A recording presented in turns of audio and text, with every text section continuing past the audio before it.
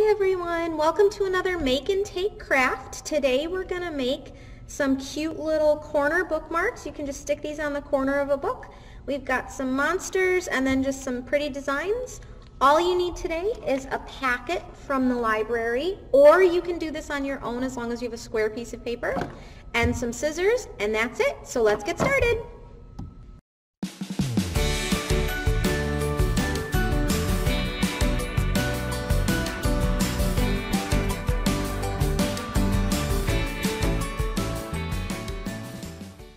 So the first step to make your little origami monster bookmark, corner bookmarks, is to cut off this green side of your paper if you're using one of the templates that the library is giving you. If you're just using a regular piece of paper, you just need to make sure that it's a square piece of paper, so origami paper would work, or you can take a regular 8.5 by 11 and fold it and then cut off the edge too. If you want and you don't want to watch the video game, again, this is a good instructions on the side, so hold on to it. But it's really simple. You just cut that edge off and you can put it aside and you can put your scissors aside. So now we're just going to do some folding. So you want to start with the blank side facing up, and you're just going to fold your origami paper in half, like that. Then you're going to open it, and you're going to fold it the other way in half.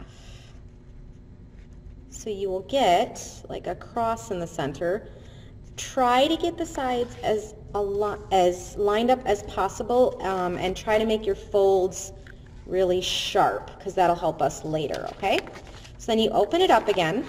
Now we're going to take this side, this corner, and fold it up to here. And we know that's the side because it's our monster face. So you don't want to fold your monster face in half. So you want to take this corner all the way up to the top. And there's our monster. See, he's very cute. There's a monster on that side, and there's a monster on that side. So once you've done that, you're going to open it up again, and then you're going to take this corner to the inside line. So you see this inside line right here that we folded? We're going to take this corner and we're going to have him meet right there. And again, really sharp creases as much as possible. And we're going to do it to the other side. So this is, you're going to take this corner and you're going to meet in the inside.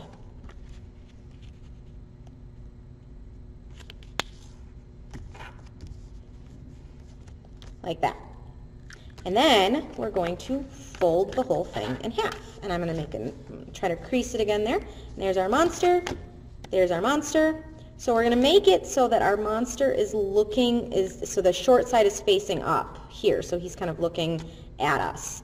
One of your monster faces is going to be covered. That's okay, because it's only going to be on the one side. It's not going to be on the back. You can sort of see him in there, but so you're going to take this corner and you're going to fold it along this line here, okay? Sort of looks like a leg, and then a really good crease again. So this is how it's going to look for you, okay? And then we're going to do the same thing with this corner. So you're going to take this corner and you're going to fold it in. If you watched Miss Jenny's origami frog video, we do this at a point. This is a very kind of common technique for that. Now you're going to flip it. If you want to add glue or tape, you could put some on these edges right here. I'm not going to. You don't really need to. But what you're going to do is you're going to kind of open him up. You see the pocket right here. You see the pocket? And then we're going to tuck his legs into that pocket. So we're going to fold it and kind of tuck his legs in and give him a nice sharp crease like that. Okay?